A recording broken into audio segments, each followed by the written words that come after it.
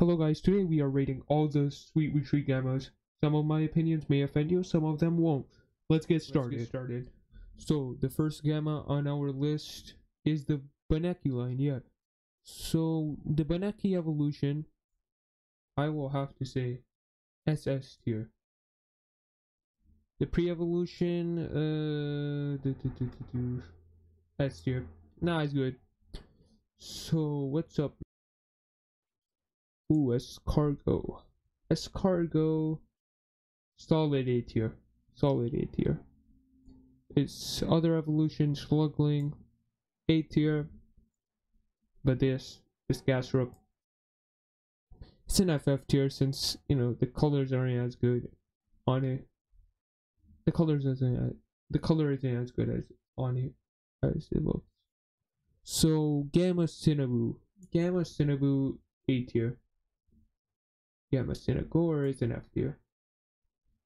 Gamma Cinnagora looks better than Gamma Gasrope. Yeah.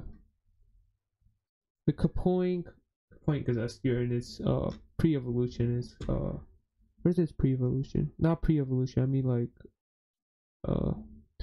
the main evolution. Where is it? Where is it?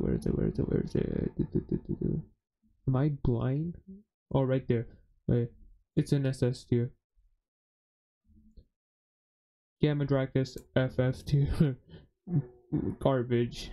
Its whole line is just FF. Why did they make the Gleam good but the Gamma horrible? Like, this also joins the FF tier. It just disgusting. I don't like that Lumion at all. This is a B tier. This is like an FF tier. I don't like it. The Fan Cup though, B tier. Gamma Ventation,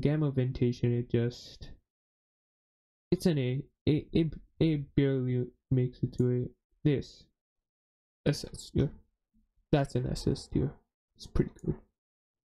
B tier, but this one A tier.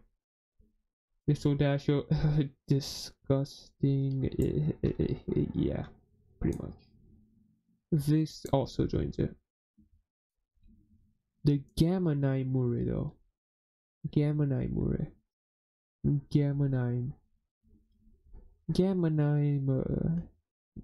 makes it to S tier. Alright. So that's the end of the video. Hopefully you guys agree with my ratings and don't think they're bad. If you don't agree with me, you are a loser. You have no life. And hope you guys enjoyed. Like and subscribe. Peace.